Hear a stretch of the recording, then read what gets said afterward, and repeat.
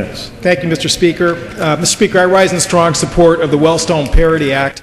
This legislation will move our country forward to a more intelligent, humane, and cost-effective health care system. Intelligent because it recognizes a scientific fact that mental illness and disease can be diagnosed and treated like any physical illness and disease.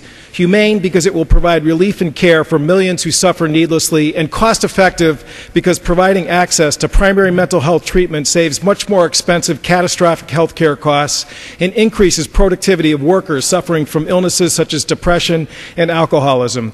This is not just a theoretical claim, Mr. Speaker. States like the state of Connecticut, which I come from, have had an operational parity bill for a number of years, and it is precisely because of that fact that the carefully crafted language surrounding ERISA by the Education and Labor Committee was designed to protect existing parity laws for state-regulated health care plans. We did not want to have a bill that resulted in states ending up going backwards rather than forwards, and commissioners from states like Wisconsin and Connecticut weighed in and advised our committee to, again, make sure that we designed the ERISA language carefully to protect state-regulated plans. Finally, this legislation adheres to fiscally sound pay-go rules. And on that note, I would again salute the work that's been done and will work to make sure that these policies in the bill will not stifle research and development for new medical cures and treatments to help those suffering from mental health and addiction problems. Again, I urge passage of this strong bipartisan. It is long overdue that our country move in this direction, and I yield back the balance of my time, Mr. Speaker.